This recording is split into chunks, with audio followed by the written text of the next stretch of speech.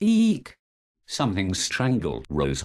Actually, that statement is factually inaccurate, as since said companion of mine is still alive, then logic dictates that the use of strangled instead of strangling is a grammatical error on your part, driving the meaning of your sentence into the sphere of technical inaccuracy. Well, do something to help her. Hang on, I'll just pop to the loo for a pee and then I'll sort it out. The tentacles of the Axoid continue to strangle Rose as the doctor emerges from the toilet. There, that's better, I was bursting. Now, let's see.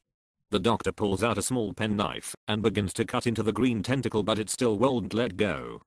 Oh well, that's no good, let's try this. The doctor stabs the penknife into Rose's arm. Ew. Rose lunges, twists with pain, and her actions free her from the Axoid. Why the fuck did you stab me, you total cunt? Oh, stop whining, it worked, didn't it?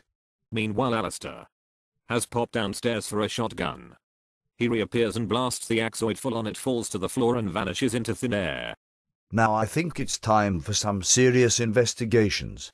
Scaroff, the toy maker, the Axoid, these things should not be here. The doctor, Rose, Alistair, Alec, Daphne, Estelle, Davinia, Clive are all sitting downstairs with Sir Reginald Blandische enjoying a nice glass of finest single malt. Well, well, my good man, and what do you think is behind all these goings-on? What? Something is very amiss here. Scaroff and the toy maker appearing and then disappearing, the Axoid being here then vanishing when shot. It's a queer business. Well, people don't just disappear, Doctor. Of course they do, you dim tart, if they're in debt. However, I think this is more a case of illusions disappearing. Illusions. Yes, that is what I said. I think we've all been fooled. Those things we saw were illusions. Something or someone planted them in our minds. You mean that old toy maker bloke and the monster were not real? They ruined 2 quality shags. Oh well, let's have another drink then. How's about a threesome with me, Alex? Spit roast. Don't be vulgar, we need to know what's going on here. Suddenly the lights go out, and the room is plunged into pitch darkness. There's a huge scream. The lights then come back on. Doctor. That scream, someone has been like so murdered. And they all turned and stared at Daphne, who lay motionless with a knife in her chest. Daphne lies motionless, having been stabbed to death. Eek. Eek. Doctor, she's dead. What a bright spark you are. You have a great future at McDonald's. How could you be so unconcerned, Doctor? Monsters, mad toy makers, and now murder. This house is evil. Possessed. What a load of old bollocks. Look, I think I've just about solved this mystery. I just need a few more clues. Later they all retire to their rooms for bed. Alec, Alistair and Clive are in bed together. Ooh yeah, ooh yeah. Yes, nice. Suddenly they hear a clanking sound and the door is flung open. It's the antique suit of armor kept downstairs come to life. Eek. Eek. Eek. Meanwhile, Rose is in bed dreaming of a sexual encounter with David Beckham involving football shirts and fishnet stockings, when the door is flung open, and she wakes to see a Zygon bearing down on her. Eek. Eek. Scene 4. Later that night, the doctor has gathered all the residents of the house in the drawing room. As they sit there, Blandische begins.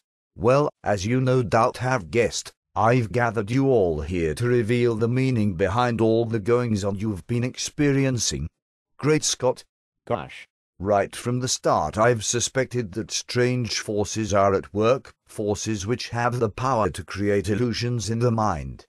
Dark terrors are dredged from the subconscious and hideous monstrosities from other galaxies evoked. The answer can only be one thing. The Rani. Suddenly the door flies open, and in walks the Rani. Slowly a figure materializes before them.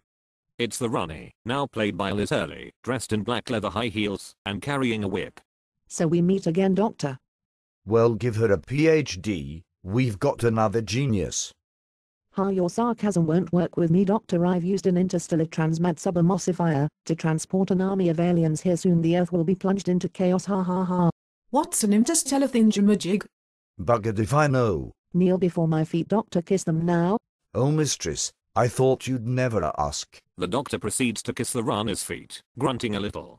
Rose looks disgusted. This is no time for your pervy foreplay. Everybody run. Rose hurls a vase at the Rani, which knocks the daft trollop over. Then everybody follows feisty Rose as she bounds upstairs. As they run down the darkened passageway of the old house, Rose bursts through a door, and is shocked to see young Ned the groom, played by Deck from and Deck, in bed with Captain Jack Harkness. Jack, what are you doing? Harder, harder, it's so hard. Harder, harder. Oh, Ma, never miss an opportunity, as the rent boy said to the bishop. Meanwhile, in another part of the old gloomy house, Alistair, played by Adam Rickett, is hiding in a wardrobe with Alec the gamekeeper. Why is Alistair a shameless tramp? He's not a tramp, he's enjoying his 20s. It's coming, oh, it's getting closer. Yes, good, I always give good head, especially to the gentry. Suddenly there is a loud bang followed by the eerie clanking of armor. It's the ghost. Into the room lurches a doctor dressed in a suit of armor. He pulls open the wardrobe door and grins inanely, his visor up. Oh, it's you. Give the lad a swift one up the jacksy. Of course it's me. How else am I to protect myself from stinking aliens except in this get-up? Now let's find Rose, Daphne and the others before the Rani gets to them. They all run downstairs, the doctor stalling at the top, only to tumble headfirst down in his armor. Oh, bugger. The doctor lands smack bang on top of the Rani, and flattens the daft beams under the heavy armor. Well, that armor's dampened her ardor. Everybody out. The others come running out, and Daphne stands coolly over the doctor, smoking a cigarette from her ultra-expensive Edwardian cigarette holder. I do hope you intend to clear up this mess after you, sweetie. It's so undignified. Sorted. Rose, escort the Rani back to the TARDIS while I get this metal off. We'll dump the old trout in 13th century Mongolia and strand her there. What about all the aliens and stuff? You can't just leave them here to attack these poor people. Yes, I can. You can't, it's just wrong. No, it ain't. Excuse me, darlings, but you seem to be forgetting something in all of this. What? What? The Orchids. During all of this ghastly running about, nobody has checked the Orchids. They all run into the Orchid house. Daphne, Alistair, Alec, the doctor, Rose and assorted servants. As they enter, a strange groaning sound can be heard amid the foliage. Oh, my poor Orchids are in pain. However, as they peer over the plants, Captain Jack Harkness lifts his head and grins in the midst of a passionate encounter with James, the attractive young stableman. Oh, why, I like man. Harder, harder, it's so hard. How the heck did he get here? The Rani brought him here to alter the course of human history. Cool, eh? Suddenly a massive pulsing sound grips the house coming from outside. Pulse, pulse, screech, pulse, pulse. What's that? Oh, just a bit of pulsing. Everyone runs out of the Orchid house and out of the gloomy mansion into the front grounds. A huge spaceship is landing in the grounds, the rush of air grass blowing into their faces. It's coming into my face. Been there, done that. Alistair shivers in the cold and lets Jack take him in his manly arms, while Cordelia elegantly finishes her cigarette.